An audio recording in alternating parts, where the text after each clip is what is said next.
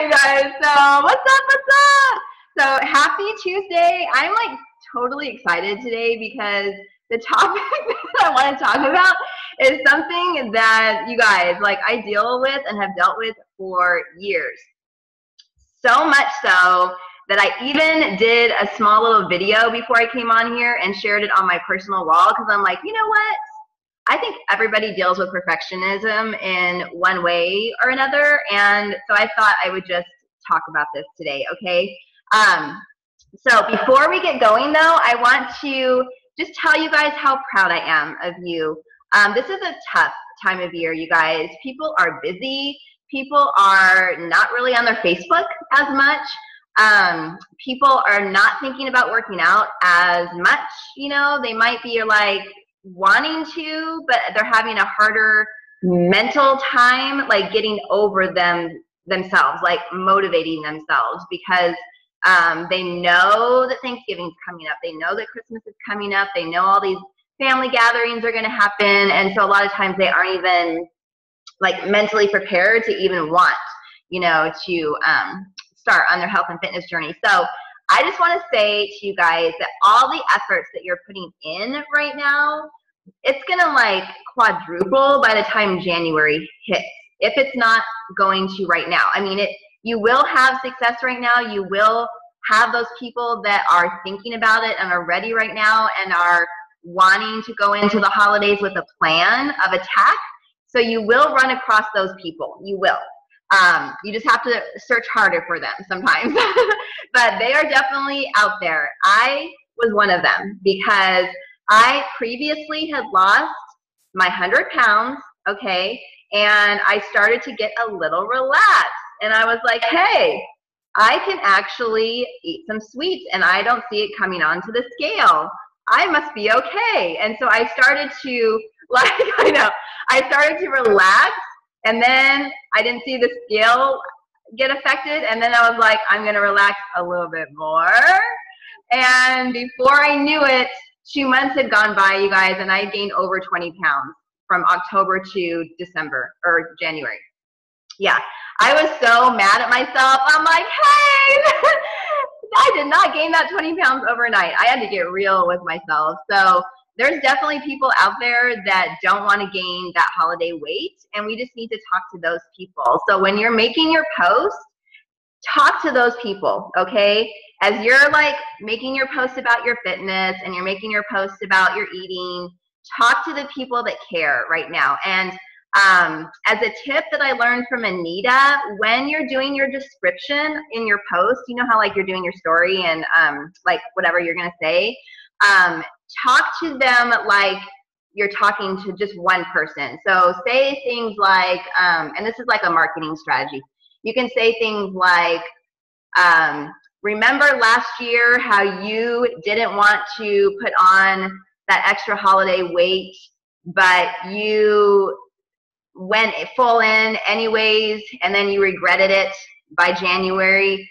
Don't let that happen again, you know. Join me today and we will rock the holidays together and blah, blah, blah, blah, blah, whatever you want to say.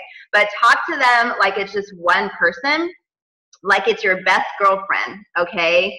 And you can do that on every single one of your posts, because what that's going to do is attract your specific niche market, okay? So it'll get rid of everybody else that you really don't want to work with anyways.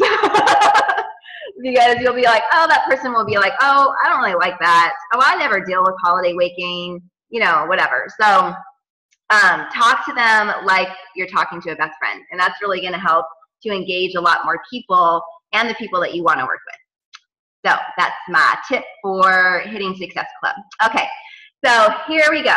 All right, you guys. So perfectionism. I am hearing a common theme.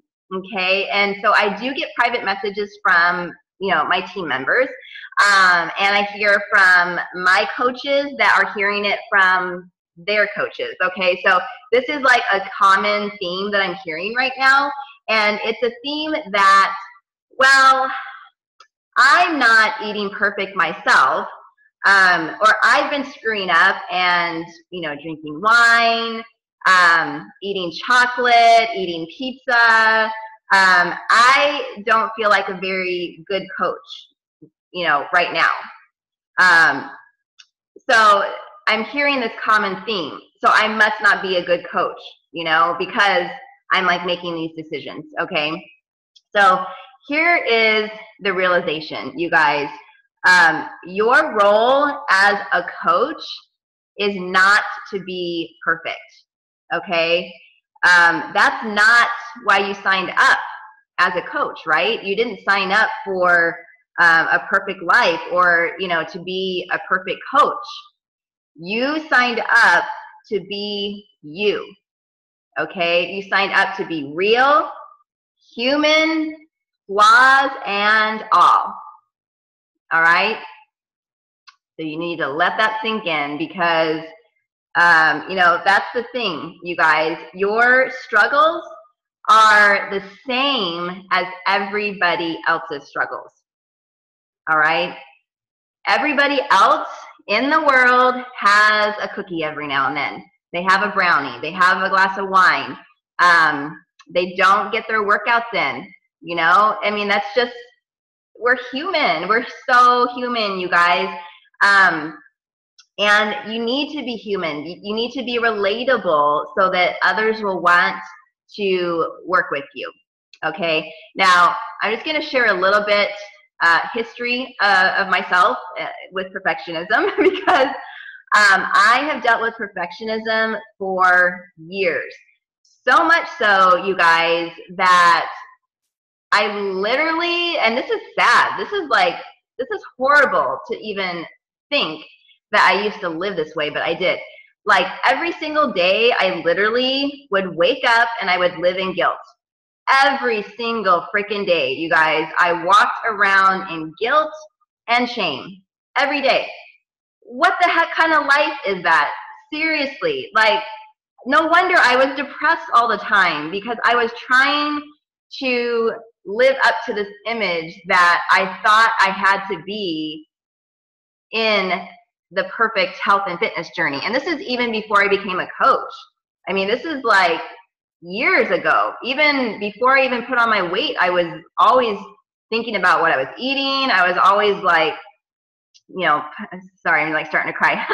I was always like pushing myself to be like the best that I could be. And I don't know where that came from. I mean, maybe it came from my childhood and getting rewards when I did good. I mean, I don't know how this stuff starts. I really, really don't. All I know is that most of us deal with perfectionism one way or another. We want to be a perfect mom. We want to be a perfect wife. It's in so many different areas. And you guys, it's impossible.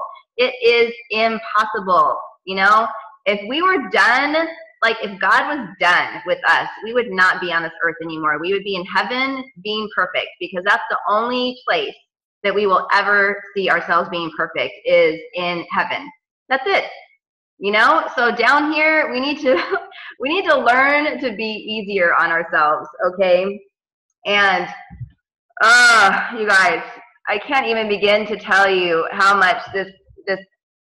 It's almost embarrassing to talk about, but I know I'm not by myself, so I'm gonna be okay sharing. But like, I used to be so into being perfect, and especially when I started losing my weight. But after I had put on my 100 pounds, I tried so many different programs, and every single time the program didn't work, like I got more frustrated and then fell more off the bandwagon and put on even, more weight. And then I was being more depressed or living more depressed because what I had tried didn't work. And the cycle went on for years. I was Weight Watchers, Advocare, Herbalife, Plexus, what the heck else? I don't know. I feel like I've done every single thing. Oh, Suzanne Summers, no sugar, low carbs, no carbs. I mean, like I've tried so many different things. I was feeling so desperate to just, feel better and like look good. How I used to look in high school. And even in high school, you guys, I was 120 pounds on the dance team, tennis team, very active, ballet, dance, and I thought I was fat. Really? I mean, seriously, we are so lame to ourselves. I'm sorry, but it's just like we put so much pressure on ourselves to be like in this perfect mold, and we're never going to be there. We just can't. It's humanly impossible for us to be there. So knowing that I have struggled with this, I still do. How much more do you think the people in this world that we're meeting on social media or in person, like our friends even, you don't know what goes on in their mind behind closed doors when you're not with them. I mean, they might be struggling with the same stuff too, you know? And so it's really important for us to be real with people, real on social media, especially with people that we're getting to know on social media. They need to know that we have cheat days, okay? They have to see that, because if they don't, then when they are thinking about coming on board with you or doing a challenge group with you, or even becoming a coach on your team, if all they're seeing is your perfect life, they're not going to feel like they can keep up with you, and they're going to drop out fast, like in a couple of days, okay? So it's really important, as we drink our wine, as we eat our cookies, as we don't exercise, that we share that stuff. We share our realness on social media, and we share it with our family, but we combat with that, though, that it's a lifestyle. It's not about perfectionism. It's about long term, you know, doing the long-term choices. So we might feel like, you know, we're going in with our Thanksgiving meal, let's say, because that's coming up. By the way, in my challenge groups, I always give a pass on Thanksgiving and Christmas and New Year's. I'm like, just eat whatever you want. You know, I don't care. I'm going to eat whatever I want, and I'm going to jump right back on the next day, and I might drink more than a gallon of water the next day because I'll be needing to detox, you know. But, I mean, people need to know that you're going to go in too, because we do. We're not going to be perfect. I mean, like last year, during our Thanksgiving meal, you guys, I really wanted to be on point, and I wanted to show people. I wanted to show social media, my team, my challenge groups, that you can stay on track with clean eating by making clean eating recipes, okay? And I did that last year, and it worked out fairly well. Like, I was still able to eat. I had my turkey, mashed potatoes, and all of that, but I made it with like Greek yogurt instead of sour cream. I didn't put any of the melted cheese on. And like my turkey, I didn't put the gravy on, and you know, like different stuff like that. But I'm gonna tell you honestly, I missed it, okay? Like, the next day, I was like, yeah, you know what? I'm cool. Like, I felt like pretty good, you know? But I have to admit, I missed my gravy, and I missed my melted cheese on my potatoes, and all the stuff that I normally have. And so, like, this year, I'm just going to go in, but I'm going to do it in smaller portions, not like big, you know what I mean? So I'm not going to feel like deprived and feel like, you know, I missed my mom's like pumpkin pie with all the whipped cream on top. Like, seriously, you guys, when I eat my piece of pumpkin pie, you can't even see the pie. It has Cool Whip or whipped cream all over the place. Where's Heather's pie? It's in there somewhere. I don't know.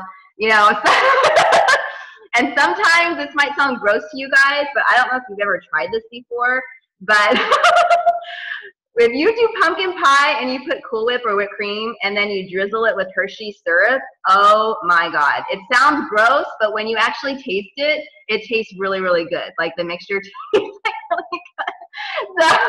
So that's what my plan is for this year. So anyway, as we're like going about our day and we're talking about, like, you know, what we're eating, and if we don't feel like working out, you will attract people that are going to be other human beings, yay, you know, that can relate to us. And you're going to actually find that more people are going to start coming to you, wanting to join your challenge groups, wanting to join your team, because they're seeing that you're just not perfect, you know. And I've been sharing about my imperfections a lot more, especially in the last 6 months. I will talk on my social media about how I've eaten a muffin and how blah, blah, blah, blah, like all this stuff, you know. And what I was very, very nervous about doing that at first, because I actually thought that people were going to think I wasn't a good coach. I literally had to like, I had to like write out the post that I wanted, and I was like sitting at the enter button, like I don't even know if I should post it. Like I had this argument about it, and I almost didn't do it. But then when I did, and all the comments that came in afterwards about how thankful, I mean, this is so crazy, you guys. Like literally, people will have thanked me for being real. Like they have thanked me for sharing stuff like that because they want to know that they are normal, just like we want to know that we're normal, and we are, you know? And as long as we can train ourselves on how to get out of the perfectionism mindset, you guys are gonna, you know, live a more peaceful, guilt-free, you know, no shame, fulfilled life because you're not putting that extra pressure on yourself to be perfect. You're just going to be human, and you will be on point and hopefully live, you know, the 80-20 rule, which is generally a healthy lifestyle is 80% on, 20% off, you know, and that tends to be when you can kind of still have results, really good results, and you know, maintain, you know, for life if you do the 80-20. Some people have to do 90-10. It just really depends on your body. You know, we all have different body types. So once you get to your goal and you're figuring out like what you can and can't eat and how it affects your body and that kind of stuff, that percentage might be a little bit different for you. But for the most part, most people can do 80-20 and be fine. All right, you guys. So I hope that this helps you. I hope that it, you know, has spoken to you. If you guys are watching the replay, I really, really hope that you know that you don't have to be perfect to be a good coach. You just don't. You just have to be human and share your humanness, and that will attract others to you. All right, and to your team. Okay, so let's do Q&A. So I will unmute, and let's see. Does that work? Yeah. Yay! Okay. All right, you guys. So let's spend like maybe 5 minutes or so doing Q&A, so I don't take up too much time and I can get my workout in. All right. So does anyone have any questions?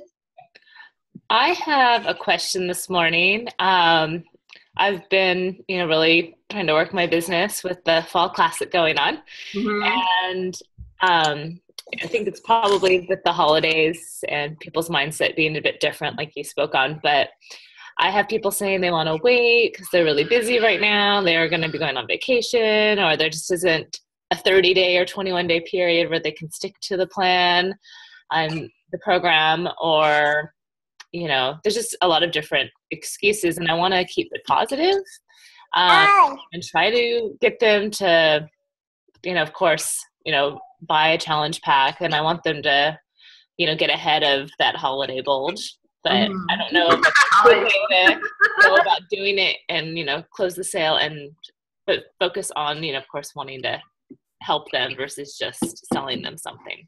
Yes. Well, and it's so funny that you asked that, because if you guys are in the new coach university, and I didn't know this because today was Anna's turn to do the post, but today's post is all on dealing with objections. Oh, that's perfect. Isn't that funny? I know. But I know, it's like, oh, perfect timing. So I just wanted to read just one thing off of what you'll actually go in and read later, because when I read this today, I was like, oh, you know what? This is really, really cool. Okay. Are you hearing objections? Of course you are. So let's be real. Everyone hears them regardless of how successful their business becomes. In fact, the most successful people are the ones who've received the most no's. One of the differences between those who are successful and those who aren't is that they've made it a priority to improve in their ability to overcome objections. And you do this by practicing and trying to overcome objections as you get them, not stopping when someone says no. So then it just basically goes into staying positive and asking them, you know, a question that does not give them the opportunity to say yes or no. So you want to always make sure when you are going in and you hear an objection that you don't give them the opportunity to say yes or no, or you want to more do it where it's a yes versus giving them, the option to say no, because it's just easier, for people to say no. But you could say things like, what are the things that you do like about it? That's interesting. Can you share more with me why you have that concern? So that might help with the holiday one. But I can tell you that what does generally help me is when I say things like, there will always be life. Life is always busy. Always. Can you ever think about a time in your life when you've ever not been busy? Like, I can't. I literally cannot think of a time when I've never been busy. Even when I was on bed rest for a little bit with my pregnancy, I still kept myself busy because I was so bored. I'm like, give me books to read. Give me, I wanted to do something, So when you talk to people and just remind them, hey, yes, it's the holidays, but then it's going to be New Year's, and then it's going to be, Valentine's Day if you have a sweetheart. Then it's going to be birthdays. Then it's going to be family vacations during the summer. I mean, when are the excuses going to stop? When does your reason for wanting to get healthy go over your excuses? Like, when does that become more important than the excuses? That's what you have to get them to. How important is it, Laura, for you to not put on weight during the holidays? How important is it for you to have energy to be the best mom that you possibly can? Like, how important is that to you? If it's important, you're going to find the time. And if it's important, you're going to find the money. You just are. If it's that important, you will sell something. That's what I did. You guys, I sold as much as of my jewelry and different things that I could to raise the money to come up with my challenge pack. And you guys, I got the T25 challenge pack. That's the most expensive one, $205.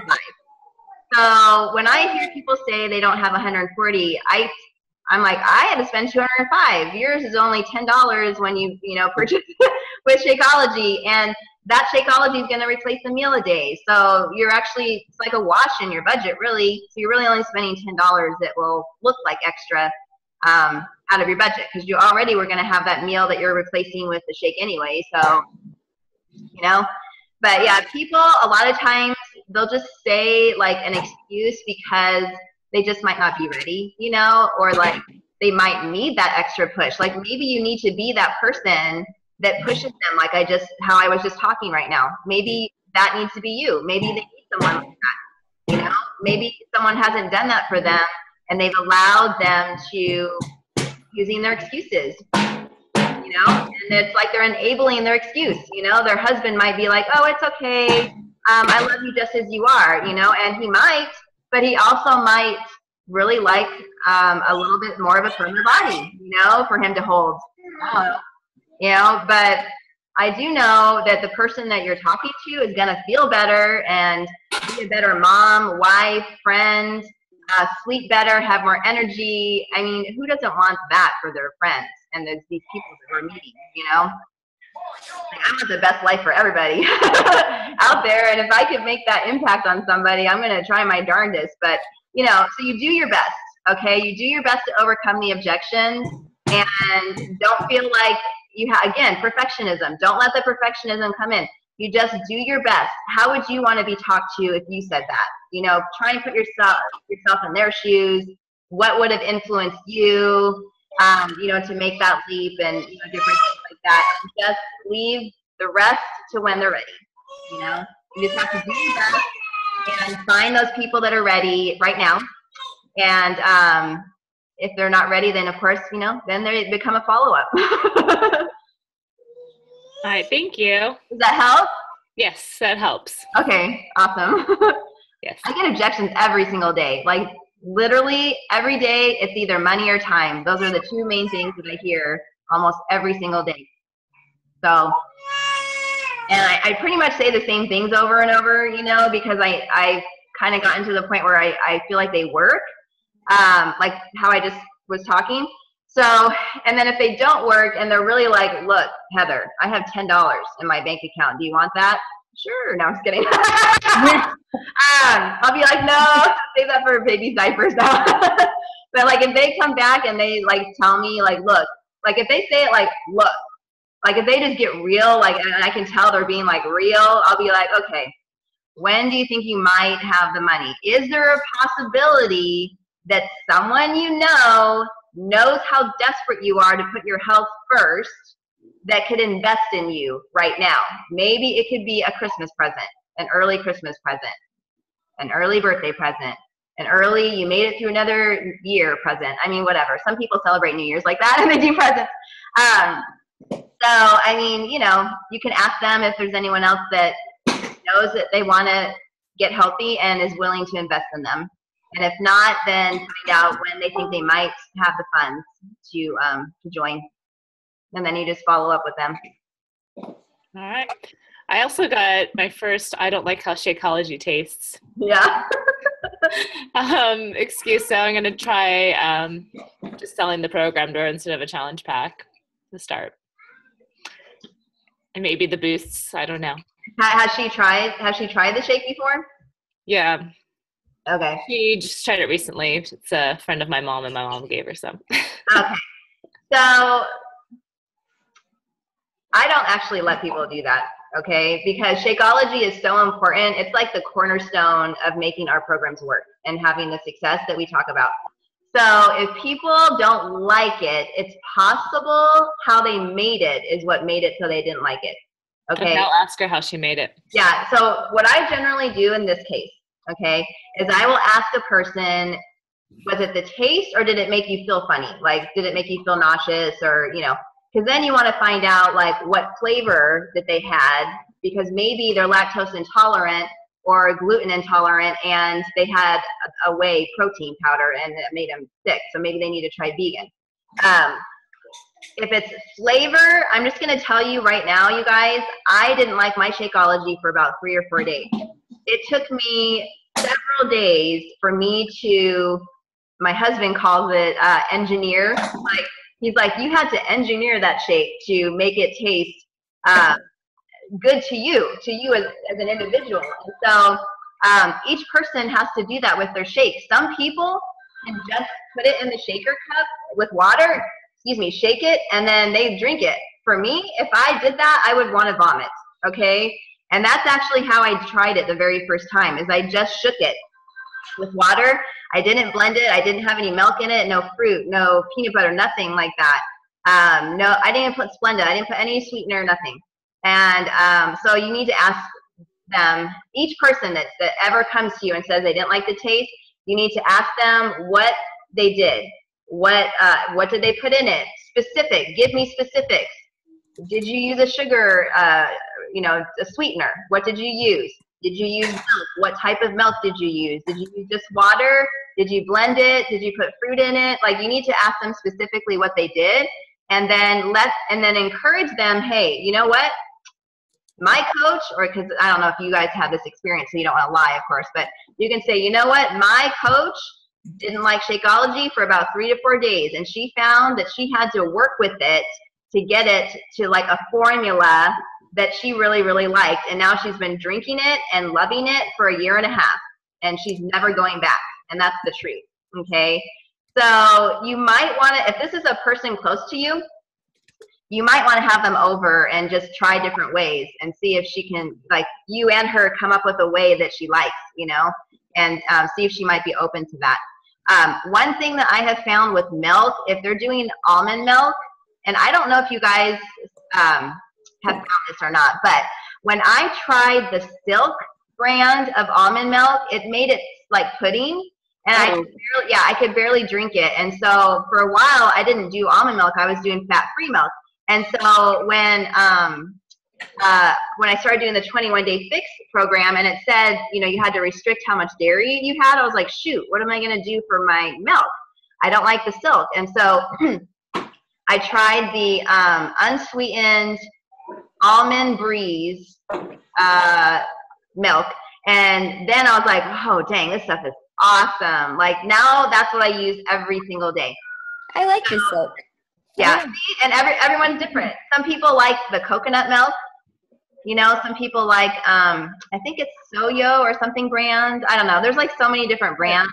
I found that Whole Foods 365 brand, it gets all gluggy like that. Oh. It's a weird consistency. And I used a different brand like Pacifica almond, and I don't remember doing that. So I'm like, maybe it's just this brand. So I'll try Almond Breeze and see. Almond Breeze is my favorite. Because I can do just water and ice with the chocolate, and I love it. I can do it with the vanilla too. And it's okay that I'm like, because it's okay. We're all different, right? Like I can't do it like that. I just can't. Plus, I feel like I don't stay as full as long if I'm not putting some sort of a fat, like a nut butter, and some fruit. Like I want it to last like a meal. Like I want it to go like 3 to 4 hours. So I'll find if I can put like the milk and the water and the fruit and the nut butter that it does, stay in my system for a long time. So that's what I would do. But yeah, when I run across people like that, because it's so important to get nutrition and fitness, and in our groups, that's what we focus on, and so if they're missing that piece, they're not going to have as good of results as maybe everybody else. Or like, when we put up result pictures, like the Autumn Calabrese one, or the ones of ourselves, and we're having amazing results and they're not, and they're like, why am I having and my sugar cravings, I can't stop my sugar, and you're like, you need to get on Shakeology. So you have to do both. They have to do both. Yeah. So I would definitely try and get it to her again. Just let her know. You can do the sampler pack if that makes you feel better, to try different flavors. And then try it different ways at home, There's the 30-day.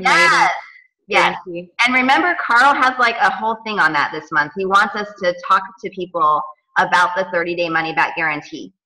And he wants people to know it's okay to use it.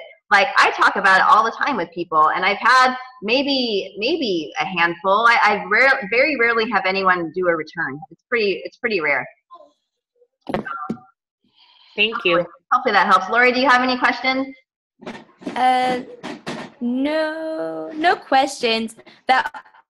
Everything about like the overcoming the no and like being kind of pushy scares me. Like, yeah, I'm really scared of doing that. And I know this is something that like you have to overcome, and that's part of it, like overcoming the no. But it's still like that's not me. I'm a pushover. Lori. My name is Lori, and I am a pushover. Yeah, you know what? You need some personal development on that, because I used to actually be the same way until I was forced to get in.